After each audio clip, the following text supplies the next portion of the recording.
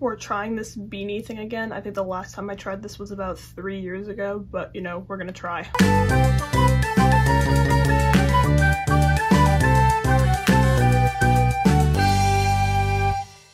Sup peeps! I had quite the week. This week was the first full day week that I've had since a long time. So we had December break, and then the first week back after break, Monday was off so everyone could test for COVID because Omicron's a thing. And then we had Friday off because it was a snow day. So it was a very, very long 3-day week. But this week was our first 5-day week since then, and I barely made it through. So today I'm going to be talking about the adventure that I had in AP Psychology this week. AP Psych was a mistake.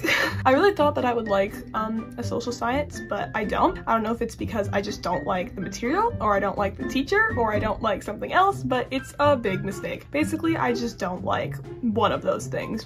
I'll leave it up to you to decide which one is true.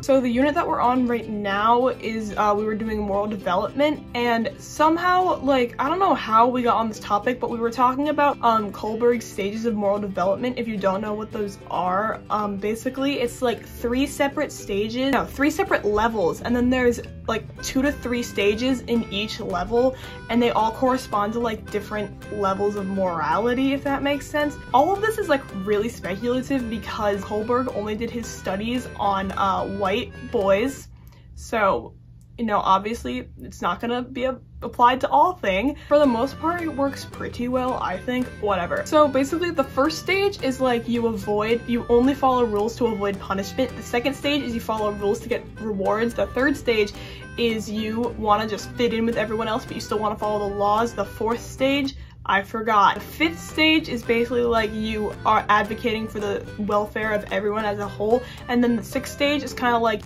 it's just worded weirdly. It's like you make your own decisions, but like you also care about other people. It kind of makes sense, kind of doesn't make sense.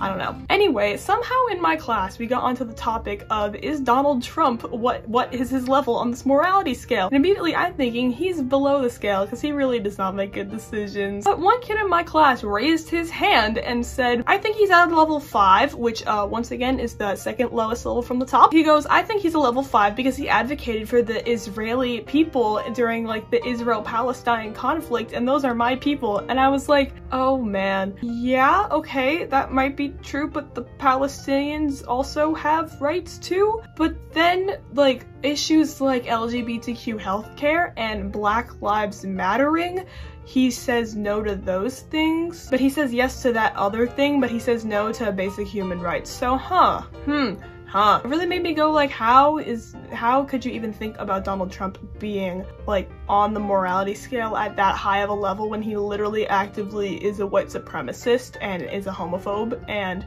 all these other things? It literally got me all mad, and I raised my hands like, how can you say that when he wanted to take healthcare away from people like me, and he actively said that Black lives don't matter? So make that make sense. And then my favorite thing was, as soon as that student said that, another kid in the class yelled out loud, "You're gonna put a racist at level 5?" And it was the funniest thing that happened in a while. So this class is a whole thing. My favorite thing about psychology is that it's honestly like all speculation except for the biology part. All of this is like, it's kind of crazy. So thanks for watching this video. Make sure to give it a thumbs up and subscribe.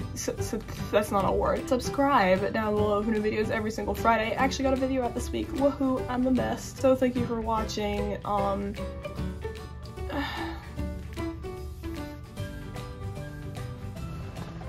I missed.